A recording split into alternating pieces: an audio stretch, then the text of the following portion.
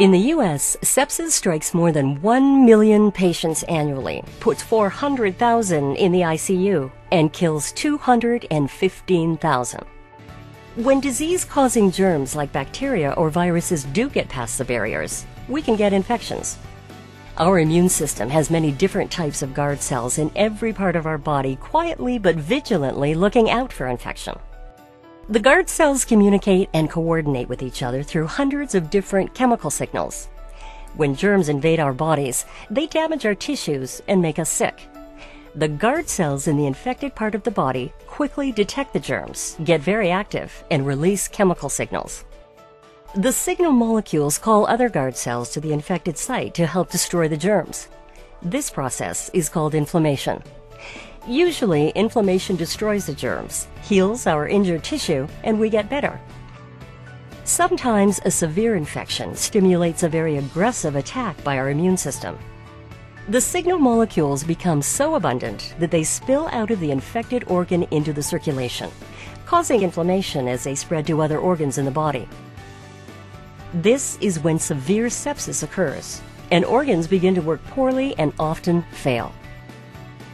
Now, time is of the essence.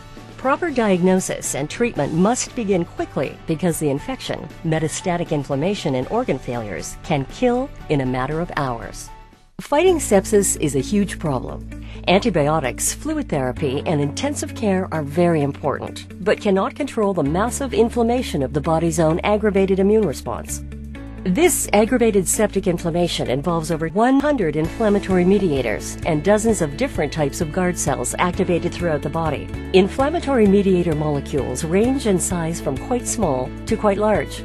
Conventional hemofilters take out the smaller mediators, and when used very aggressively, they have helped some severe sepsis patients. Unfortunately, they are risky to use and their results are inconsistent. Still, they've shown us the importance of removing a range of many different types of mediators to control inflammation in the case of severe sepsis. We believe that filtering out the widest range of inflammatory mediators should provide a robust treatment for sepsis. As part of this process, an important blood protein named albumin is also partially filtered from the system. Competitors' devices avoid removing albumin, limiting their effects to the smaller inflammatory mediators.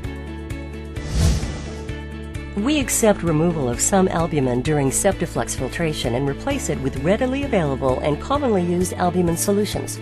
This enables us to remove some of all sizes and types of inflammatory mediators, which we believe will result in the control of septic inflammation. Immunocept offers therapeutic blood filtration with a rapid reversal of inflammation. This means more people survive, and those who survive have a much higher quality of life. It's time.